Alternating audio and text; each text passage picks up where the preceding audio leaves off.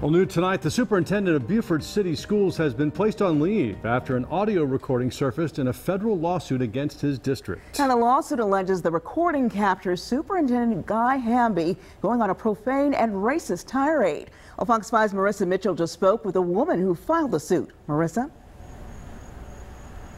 Obviously a major development late this afternoon by the Beaufort School Board. Now that's after the lawsuit and the controversial audio tapes reportedly of Superintendent Hamby became public. Now the board action comes the day after a federal lawsuit became public. It alleges the superintendent retaliated against former paraprofessional Mary Ingram because of her race and because she spoke up for the black community at public meetings. The lawsuit includes an audio tape of a racist rant allegedly made by Superintendent Hamby.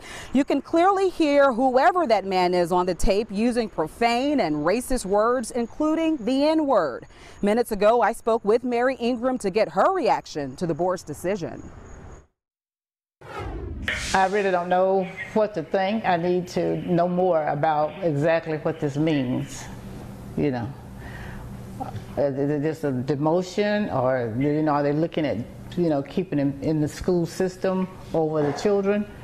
I need to know more about it. And what do you want to see happen?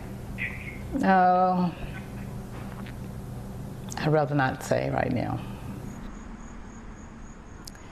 And again, the board statement says they are anticipating taking further action at a specially called meeting within the next several weeks. Now, we will continue to stay on this story and provide the latest tonight on Fox 5 News at 10 and Fox 5 News Edge at 11. That's the latest here in Beaufort. Marissa Mitchell, Fox 5 News.